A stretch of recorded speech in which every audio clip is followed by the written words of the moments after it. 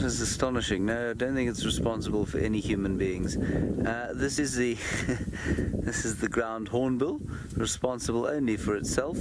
And if it had a flock, which it doesn't, surprisingly, it would be responsible for the youngsters within that flock. I don't know where the rest of its flock is, however, because to find them on their own like this as adults is very unusual. Now I wonder if the rest of the flock hasn't been wiped out in some way. Should we just go a little bit forward around this bushel? There she is. I think it's a she. She's got that blue gap.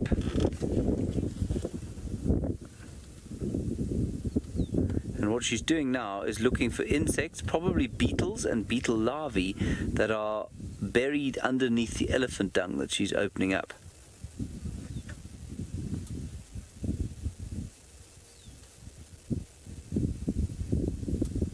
I wouldn't like to be a beetle larvae attacked by a beak like that. I wouldn't like to be a beetle larvae full stop, but especially not one that's attacked by a ground hornbill.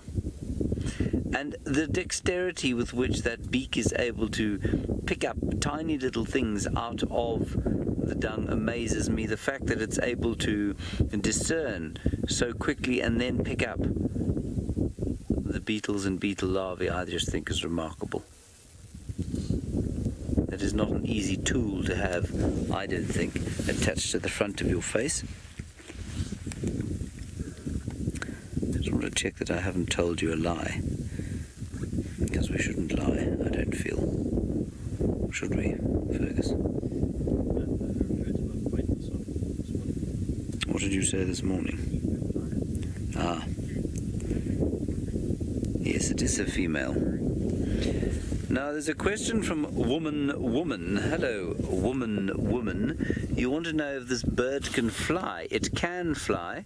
It flies very well. There is only one bird in Africa, as far as I'm aware. Well, no, there are a few. There's only one bird other than penguins that cannot fly, and that is the ostrich that you saw with Scott earlier. In fact, all ostriches are unable to fly. Otherwise, you will find that African birds almost universally, I don't think there's any other flightless bird other than penguins, which of course swim, that cannot fly other than the ostrich.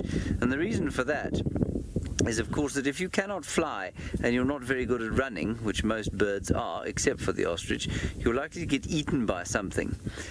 And you find that where birds have lost the ability to fly over the course of evolutionary time, it is in place normally on islands to which their ancestors have flown, but to which the ancestors of mammal predators have not been able to get. So, for example, New Zealand has a lot of flightless birds, and that is because it is an island, of course, and there were no mammals living there, or very few mammals. I think one or two rodents, perhaps. Were there any? I don't know. Anyway, very few, and none of them predators living on New Zealand when human beings arrived there. That's why they've got so many flightless birds. Mauritius and the dodo, classic example. Now, Omka, you're wondering how we can tell the difference between male and female. This is a female. If you look beneath her beak, and there you've got a little blue, navy blue patch above the red. That occurs on the female. That does not occur on the male. That patch on the male is pure red. So this is a lonely spinster. And I say lonely because they are social birds. They will not choose to live on their own like this. And she's an old bird. Well, she's an older bird. She's at least 9. They only look like that when they're about 9 years old. And so she has lost her flock.